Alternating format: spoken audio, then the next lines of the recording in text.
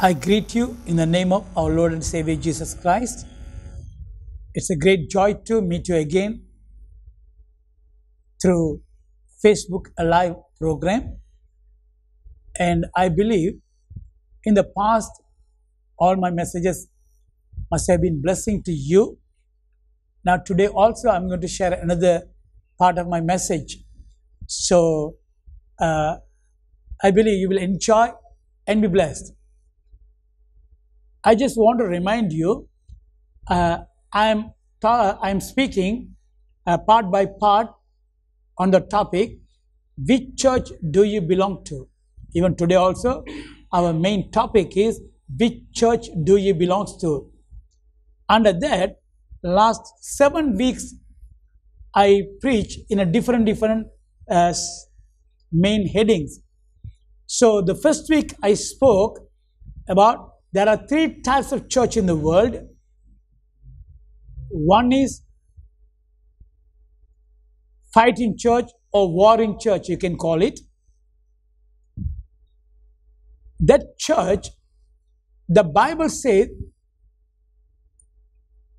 we are seated in the heavenly places with Christ Jesus. The church who fights on the earth, still they are not seated in the heavenly places. That's the reason they deal everything on the earthly realm, right?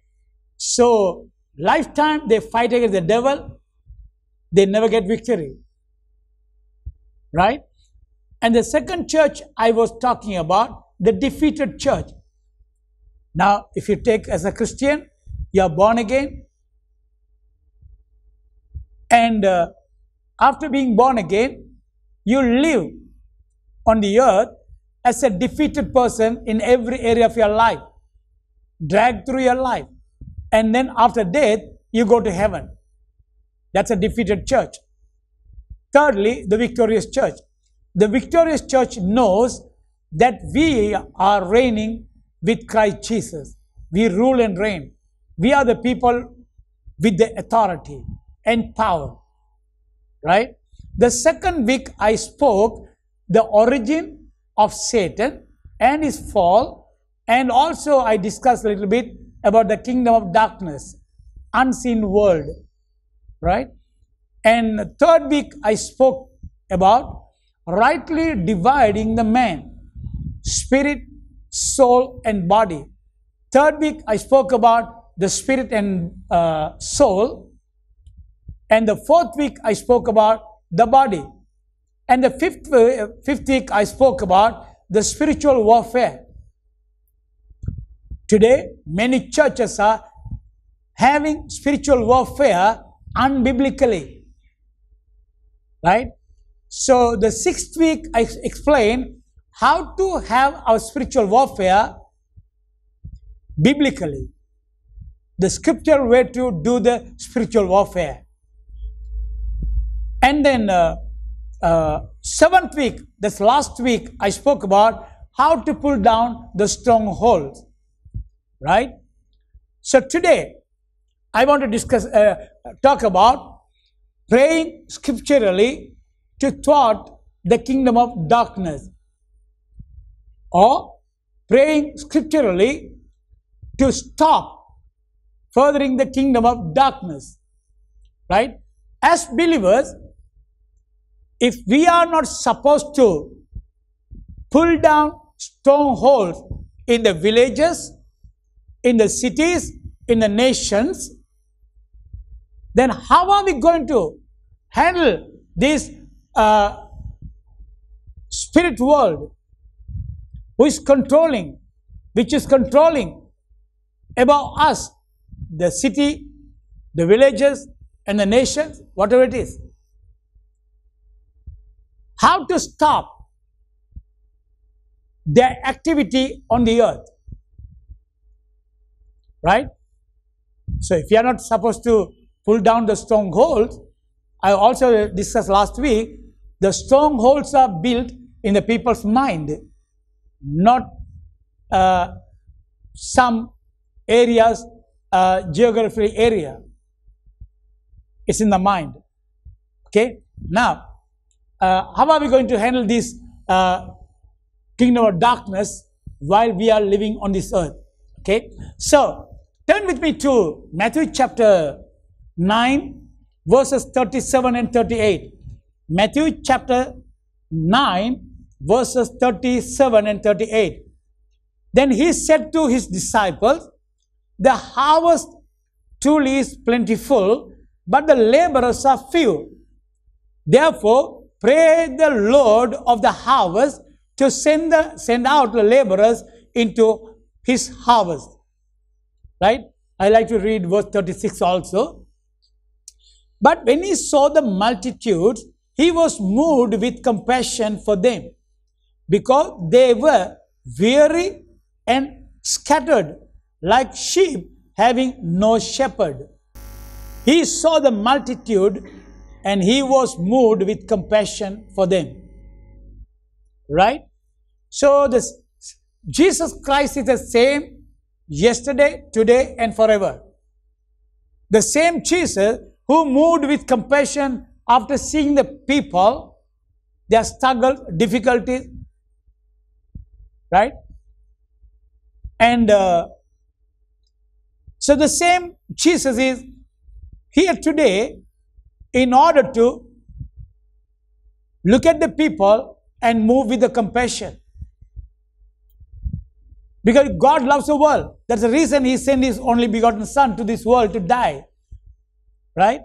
So saying that, and according to verse 37, then he said to his disciple, the harvest truly is plentiful, but the laborers are few.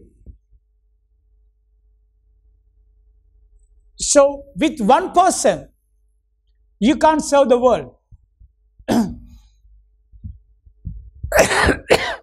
Excuse me. Okay? With one preacher, you can't save the world. We know after Jesus died, the disciples carried the ministry. They started preaching the gospel. So the responsibility is given to the believers today. But people are not willing to go to preach the gospel. That's the reason God said, pray to the Lord of the harvest to send laborers to the harvest field. Pray. Right? And before I explain this verse, I just want to give an example. If you are, now we are talking about the harvest. If you want to have a harvest, there's a process that you have to do, that you have to involve. As a farmer, in natural, as a farmer, you have, if you want to have a great harvest in your harvest field, first of all, you have to prepare the ground. You have to prepare the field in order to sow the seed. Preparing the ground is the first thing any farmer will do. Unprepared ground will never produce good crops. So first thing, as a farmer, you prepare the ground. Secondly, after preparing the ground, you sow the seed. You sow the seed. If you are expecting a great harvest, you have to sow the seed. Thirdly, after sowing the seed, you have to pour water. Or you have to supply water to the field. Or you have to pray God, or you have to expect God to send rain. Either way, whatever it is, the plants need water to grow. And then you have to wait patiently. After some time, then you can see the fields are ripe, and then you can have a good harvest. That's the way it works. Right? Spiritually, exactly the same way it happens. Right? Always compare the natural thing with the spiritual thing. Spiritually, we have to prepare the ground for the souls to be won to the kingdom of God.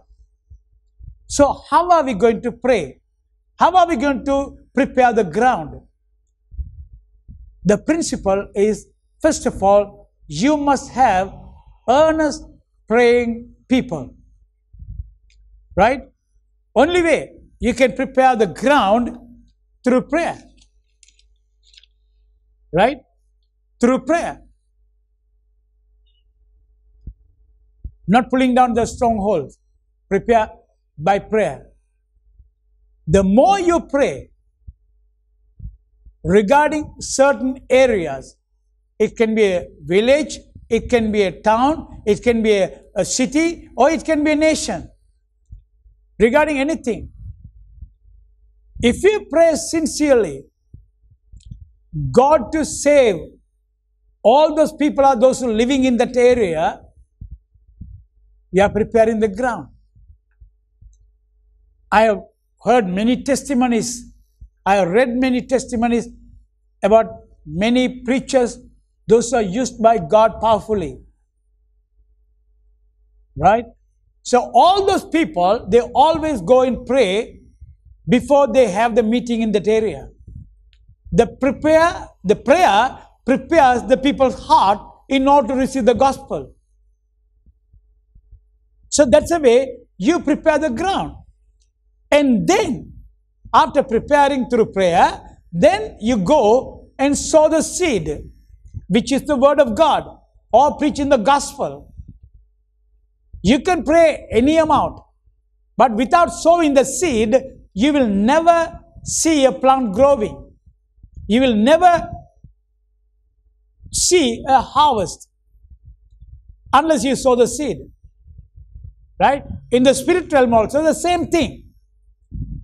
Once when you prepare the ground by prayer, through prayer, and then you go and preach the gospel. You share the gospel with the unbelievers. You share the gospel with sinners. That is a seed you are sowing. Why you have to preach the gospel? Why you have to share the word of God? Because according to Psalm 119, verse 113, Psalm 119, verse 130, say, the entrance of the word giveth light. The entrance of the word giveth light.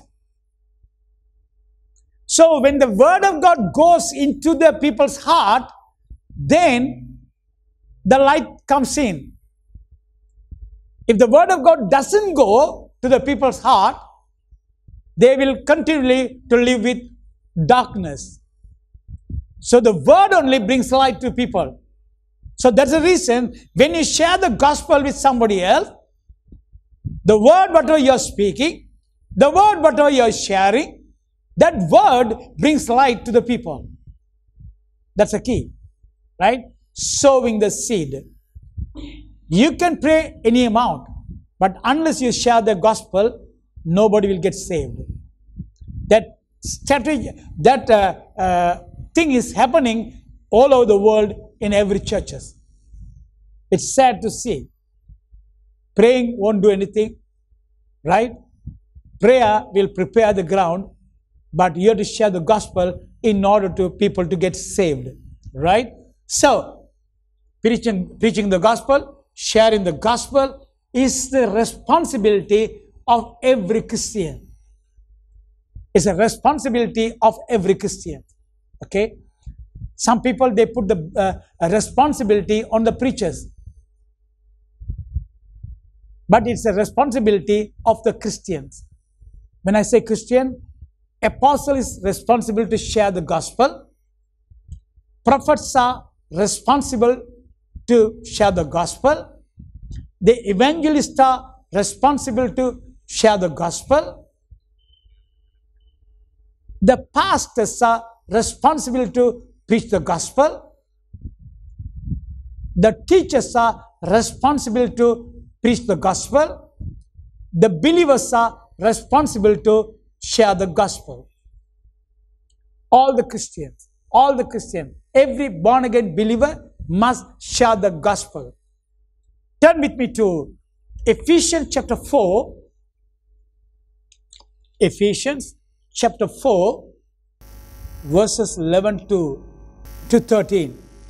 And he himself gave some to be apostles, some prophets, some evangelists, and some pastors and teachers, for the equipping of the saints for the work of the ministry, for the edifying of the body of Christ, till we all come to the unity of the faith and of the knowledge of the Son of God, to be a perfect man, to the measure of the stature of the fullness of Christ. Right? See, these fivefold ministries are given to the body of Christ in order to equip the saints. That is the responsibility of the fivefold ministry. Equip the saints. Equipping means, what does it say? For the equipping of the saints, for the work of the ministry. Once, when the believers are equipped with the knowledge of God, they have to go involved in the work of the ministry, which is the preaching of the gospel. Now people put the responsibility on the preachers. Oh, they are called for full-time ministry. We are not called. Therefore, we are, let them do preaching the gospel, sharing the gospel. We don't have time. But God's word says it's a responsibility of the believers. Every equipped person, if you are a grown-up person, you will definitely share the gospel with the others. According to the scripture, verse 13, it says, till we all come to the unity of the faith and of the knowledge of the Son of God, to be a perfect man, to the measure of the stature of the fullness of Christ.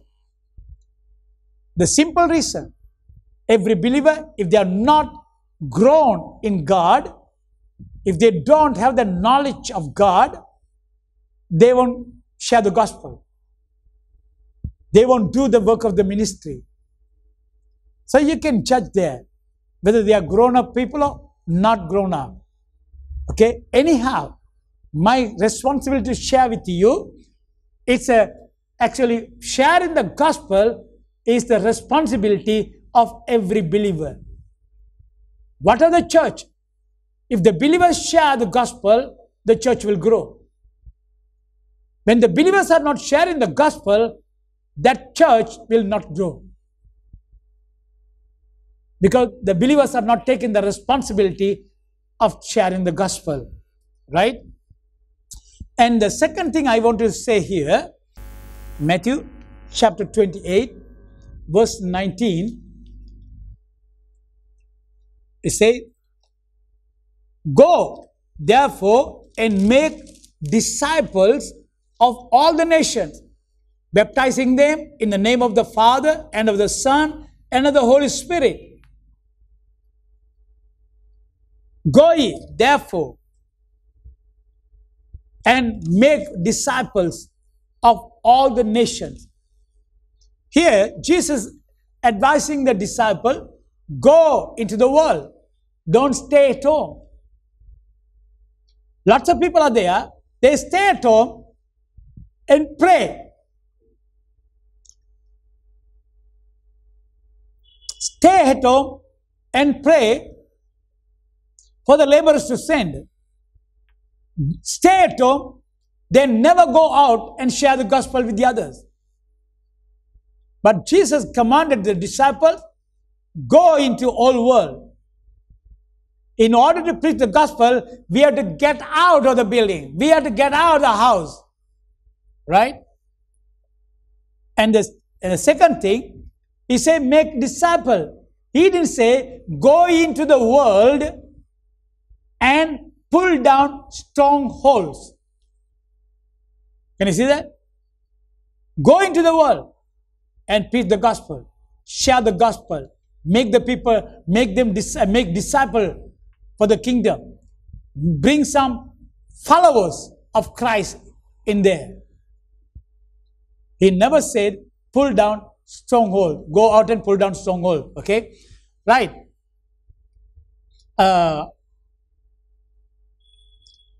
Also, if the believers only pray and never go out and win the souls, you will never have harvest.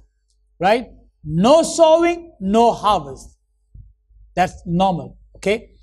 And also, the second thing, first you prepare the ground. Secondly, you sow the water. You sow the seed. Thirdly, what you have to do? You have to pour water. Supply water to the plants. Supply water. Water is very important for the plant to grow. Otherwise, now any farmer to his field, once when he sow the seed, definitely he has to supply water for the seed to grow. If not, if there's no water supply in that area, you expect God to send rain. So same as true with the spiritual thing. Without water, you cannot have harvest. So water is necessary. So in the spiritual side, when you take about water, the Bible says water is a symbol of the Holy Spirit. I don't have time to prove it from the Word of God, but in general I'm talking. The water is a symbol of Holy Spirit. So in the spirit realm, when you talk about Holy Spirit, already you have prayed to God, prepare the ground, now you have sown the seed. Unless Holy Spirit involves in your harvest, the people's heart will not prepared to receive Christ. That is the reason any farmer pour the water or supply water to the plant because he wants good harvest. Let me put it this way simply. If you want a village to want for the God, if you want a city to turn and come to Christ, if you want your nation, wherever you are, if you want your nation to be saved, come to God. The people of that nation or the city or the village, wherever, their heart has to be ready to receive the harvest. Only the Holy Spirit can work in their heart. So, when the rain pours out, so the entire area will be wet. Same way, when you pray for the Holy Spirit to come and fill the nation, then He will prepare everything for the harvest. Turn with me to actually Zechariah chapter 10 verse 1. Ask the Lord for rain in the time of the latter rain. There's a former rain, there's a latter rain. The book of Joel talk about any farmer, they need rain in order to sow the seed. That's a former rain. During the harvest time also, they need rain in order to have a good harvest. Okay. So here, the prophet says, ask the Lord for rain in the time of the latter rain. The Lord will make flashing cloud. He will give them showers of rain, grass in the field for everyone. Right? Spiritually speaking, when you pray, when you ask God, send the Holy Spirit to your nation, He will come and make the people heart ready for the kingdom of God. Right? In other words, actually, we can pray for the outpouring of the Holy Spirit upon all nations. Right? But you can pray for the Holy Spirit to come, outpouring of the Holy Spirit. But unless if you share the gospel with people, people won't get saved. There must be someone to share the gospel, right? This is a scripture way to change the nation. Not pulling down the stronghold.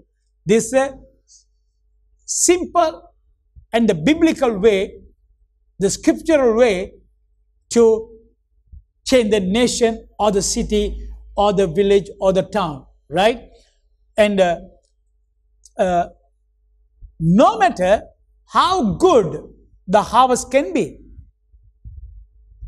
but if the laborers are not gone for the harvest field to harvest, that harvest will get ruined.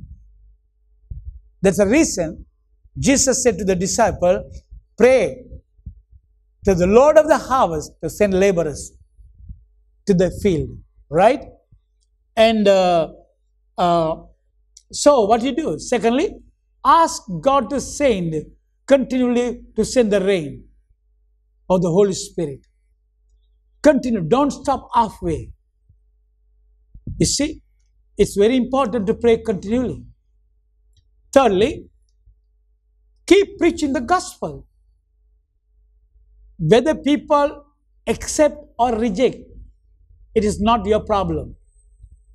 You can't expect all the people to accept Christ when you pray. There are some, because the reason people have their free will, choose right and wrong. Some people, when they hear the gospel, they will choose to believe God. Some people, even when they hear the gospel, they will choose to not to come to God. So, the God will deal with them. So, you don't need to worry about it. Your responsibility to share the gospel. Right? Fourthly, you will have a great harvest. Right? And 1 Corinthians chapter 3 verse 6 says, 1 Corinthians chapter 3 verse 6, Apostle Paul is dealing with the Corinthian church. The Corinthian church is a really, the people are living in sin. There were lots of divisions, no unity.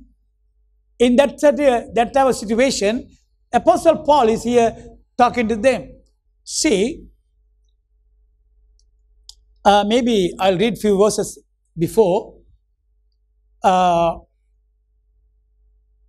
Verse 3 says, for you are still carnal, for where there are envy, strife, and divisions among you, are you not carnal and behaving like mere men?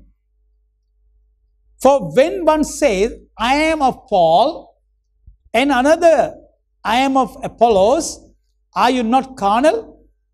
Who then is Paul and who is Apollos? But ministers through whom you believed, as the Lord gave to each one. They are ministers. And verse 6 says, I planted, Apostle Paul says, I planted the seed, Apollo watered, but God gave the increase. Right? God gave the increase. So what you do? Let somebody prepare the ground. Let somebody sow the seed. Let somebody water. God will give increase.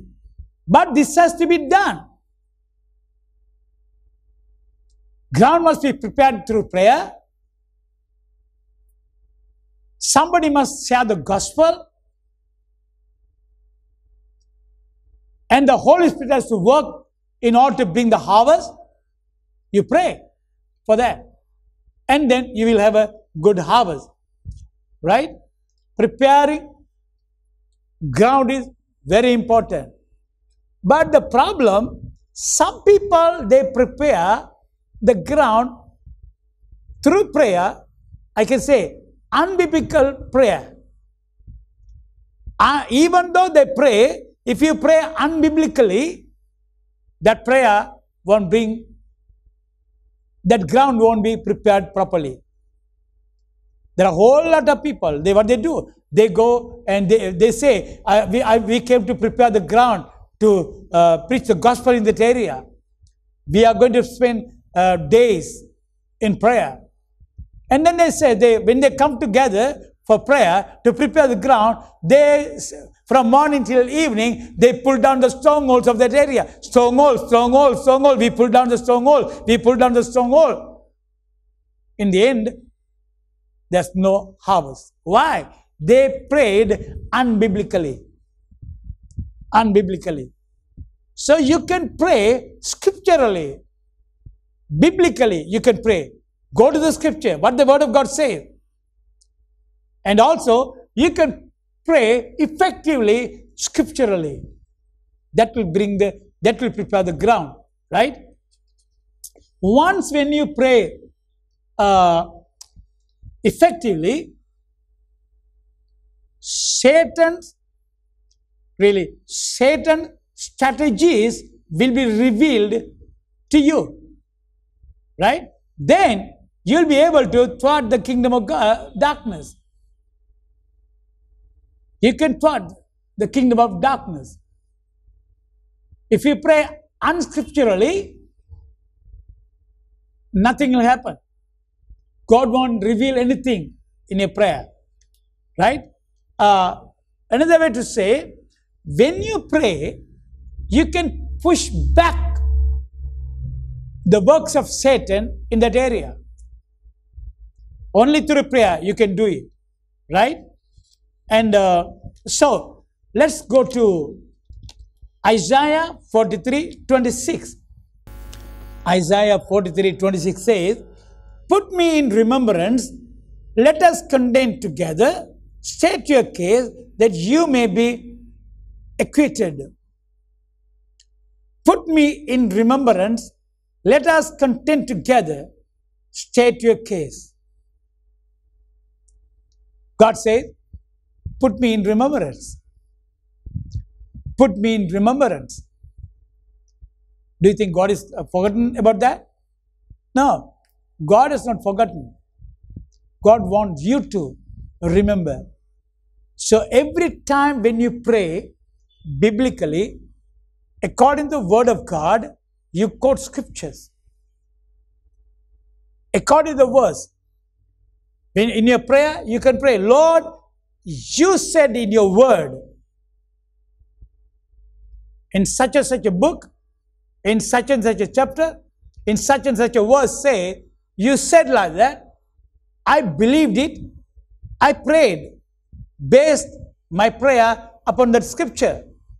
Now, Lord, I know you are not a man to lie. You will fulfill whatever you have promised.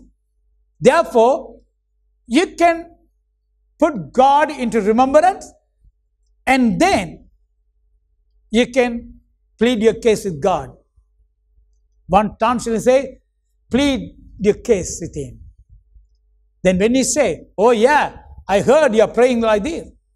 Okay, let us do the thing. Immediately the answer comes in. Right? Praying according to the word of God. It always put God into remembrance. Right? Let us pray together. Ezekiel chapter 22, verse 30 and 31. Ezekiel chapter 22, verse 30 and 31. So I sought for a man among them who would make a wall and stand in the gap before me on behalf of the land, that I should not destroy it, but I found no one. Right? What God is saying, I sought for a man. He is not seeking for a group. He sought for a man, one man. For what? I sought for a man among them who would make a wall and stand in the gap. Only one man to stand in the gap. Right? Before me on behalf of the land. And that I should not destroy it. but I found no one. And then verse 21 says like this, therefore I have poured out my indignation on them. I have consumed them with the fire of my wrath, and I have recompensed their deeds on their own head, says the Lord God. What is saying? One thing we have to understand. When God passed judgment on somebody, that means they did something against God. He will give opportunity for them to repent. Right? So before God destroys a place, He doesn't like to destroy. One other thing we have to understand in between, just because God is destroying the wicked ones, the sinners, that doesn't mean God is wicked. He is unjust. No, no, no, no, no. The Bible clearly says God is a just God. If you do good, you'll be blessed. If you do bad, you'll be punished. That's a normal thing in the Word of God. Because God is a just God. He doesn't show favoritism to anybody. He's a righteous judge. Right?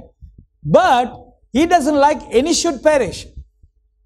That's the reason here God is expecting one person at least from them, one person from the nation to stand in the gap in order to stop the judgment of God over the nation.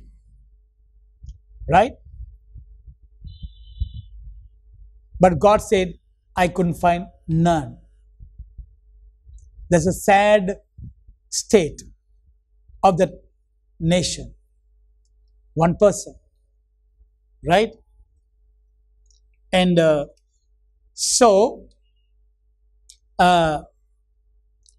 if God can find somebody to stand in the gap,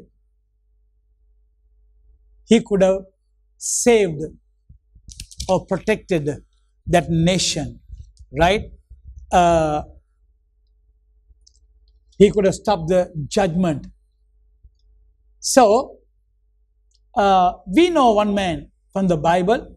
If you go to book of Genesis chapter 18, verses 16 to 33, if you read it, and there we can see an account of Abraham. So, Sodom and Gomorrah was filled with sin, wickedness. So, God says, I'm just briefing from that portion because we don't have much time. So, God, when He came and saw, the wickedness was full there. So, at last, God decided to destroy Sodom and Gomorrah. But anyhow, He said, without informing my friend Abraham, covenant partner, I'm not going to destroy it. So when God came to Abraham and God having discussion. So Abraham was really upset that he's going to destroy. Because Lot was there. His brother's son was there. So he must have concern about the city. Right? But anyhow, Abraham was pleading to God, interceding with God. First of all, he was asking, Lord, if there's 50 righteous people in that city, will He destroy? God said, because of 50 people, I will not destroy. Then Abraham started asking again, Lord, if there's 5 less, if there are 45 people there, righteous people are there, will He destroy because of 5? God said, no, I won't destroy. And then Abraham asked God, if there's 40 people, 40 righteous, will He destroy? God said, no, I won't destroy. Then again, Abraham started bargaining with God. He said, if there's 30 righteous people in the city, will He destroy? God said, no, because 30 people, I won't because 30 righteous people, I won't destroy the place. Then he came down to 20. Lord, if there's 20 people, 20 righteous in that place, will you destroy it? God said, no. It's just me. God's answer is always the same. He's the same God yesterday, today, and forever. Then Abraham started demanding one more time. He said, Lord, only one more time I'm going to ask you. If there's 10 righteous people in that city, will you destroy? God never said to Abraham, I will make you only one time, I'm going to give you a chance. You can't demand any more. God never said. He wanted Abraham to ask more. But Abraham, he left it halfway.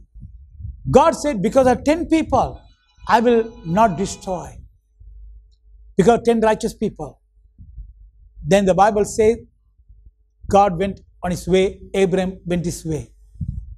Abraham could have done, Lord, if there's 5 righteous people. Even he could have come down to, if there's only 3 righteous people, Lot and his wife and 2 girls, 2 daughters of him. There were 4. He could have demanded, if there's 3, will you destroy? God's answer is the same thing. He could have said, no, because of those 3, I will save that city. But Abraham left it halfway in his intercessory prayer. Today, in the body of Christ, same damage is taking place. When you say intercessory prayer, there will be a whole lot of people will gather. After a few days, most of them won't be there. Few people will be left. But I want to encourage you. If you are one of those few people, don't get discouraged. God wants only one person to save the nation, save the city, save the village. If you are an interceding person, stand strong, just like Daniel. One man. He never gathered a group. One man. One man. Because they were in their captivity. One time, when he was reading the word of God, he found out earlier prophet like Jeremiah, Ezekiel, they prophesied one day the people, those who are in the slavery, they will be delivered. He got excited and then he started continually praying, interceding for the nation. Lord, when are you going to set us free? What's going to happen? So the Lord showed him everything to Daniel, one man. One man, right? So, I'll always encourage you, if you are an interceding prayer, God is seeking only one person, right? Now, if you go to book of Daniel and chapter 10, verses 2, 3, 5, 6, and 12 to 14, right? And in order to seek God, Daniel was fasting. And then he started praying, right? So, Daniel was one of the captive in the Babylonian captivity. Okay, so Daniel was praying. One thing I want to remind you, I don't have time, just to briefly I have talked about. One thing we have to remind, Daniel never prayed and pulled down strongholds over Babylon. He never prayed and pulled down strongholds. Bible says he just simply prayed to God. Simply prayed to God. Lord, this is said, take care. Handle, Lord. That's all. Because of prayer, there was a fighting going on in the heavenlies. Daniel personally never fought against the forces of darkness. He never. He prayed to God and God sent the Michael the archangel. The Michael the archangel came and fought against the prince of Tyre. Yeah. Daniel personally never fought against or pulled down the strongholds there. He prayed to God. He prayed to God. Right? And then, I like Daniel chapter 10, verse 12. Then he said to me, do not fear, Daniel, for from the first day that you set your heart to understand and to humble yourself before God, before your God, your words were heard. Your words were heard. And I have come because of your word. I have come because of your word. But the prince of the kingdom of Persia withstood me 21 days, and behold, Michael, one of the chief princes, came to help me, for I had been left alone there with the kings of Persia. Can you see that? Daniel prayed to God. When he prayed, the angel said, I came here to help you because of your word. What we can gather here, what can understand, through prayer or confessing the word of God out of your mouth, the angels will work for you. The angels will come to help you. The angels will come and fight against the forces of darkness. He said, because of your word, what you do in prayer, one thing we have to understand, in your prayer, the word must be spoken. That is prayer. The angels came because of Daniel's word. Word where? When he was praying, he used a word. Because of the word, Michael the archangel was released. Even the other angels with the answer. So God expects us to speak word and through prayer. The next thing I want to share with you, prayer is a permission you give to God to involve on the earth. He's Almighty God, right? So what we can understand here, I want to encourage you. Under the Old Covenant, Daniel did not have power and the authority. Even he didn't have the power of the Holy Spirit. He's just a man who believes in God. Under the New Covenant, we have the Holy Spirit living inside of us. We have all the power and authority given to us. So more than the Daniel, we will be able to do better work. So again, I want to remind you, number one, prepare the ground in order to change the nation through prayer. Secondly, sow the seed, which means share the gospel. Make the believers to share the gospel. Thirdly, pray. The Holy Spirit will be poured out on the nation. Fifthly, you will have a great harvest. That's the way you can change the nation or city, anywhere. May God bless you. Let's pray. Heavenly Father, we once again come to you, Lord, in Jesus' name. Father God, we thank you for the revelation knowledge what you gave us today. Help us not only hearers of the word, also to be a doers of the word of God. As a Christian, it is our responsibility to share the gospel and to build the kingdom of God. Father, give the boldness and courageous every person, those who hear this word, to go and share the gospel. Also, Father God, I pray that your anointing will be upon their life, your guidance will be upon their life. Also, I pray everything, whatever they put their hand to, that you have promised that you will bless them. We thank you for every good thing, whatever you are doing in our lives, of Father. We thank you for everything. In Jesus' name I pray. I want to pray another prayer with you, simple prayer. If you're not given your heart to Jesus all this time, this is a good time to give you. Bible says, today is the day of salvation. Now is the time. Don't postpone it. It's okay. Whatever the life you may be living here, good life, perfect life, right? Successful life.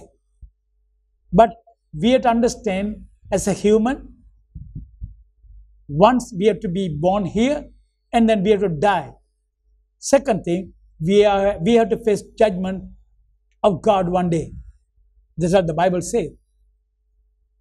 If you have not accepted Christ as your personal Savior and God, after the death, you have to go to hell. I just want to be blunt and frank. It is not God's will any should perish. That is the only reason He sent His only begotten Son to die for your sin and for my sin. He is the only one qualified to forgive our sins. If you say, no, I want to spend my eternity with God, not in hell, please repeat this prayer after me. Sincerely, by faith, pray this prayer after me. Heavenly Father, I come to you as a sinner. I believe you sent your Son to this world in order to die for my sin. I believe with my whole heart that Jesus died, buried, on the third day. Father, you raised Him up from the dead. Now I confess Jesus Christ is Lord over my life. And I believe with my heart that you raised Him from the dead. I believe now I'm born again. I'm a child of God. Satan has no place in my life. In Jesus' name, amen. If you have prayed that simple prayer, you are a born again child of God from now on. Even if you die, it's guaranteed by the word of God that you will go to heaven and live eternally with God. May God bless you. And also I want to encourage you, don't stop your spiritual walk here. Please try to find a good, spirit-filled, Bible-teaching a church. Don't go after the statues, idols.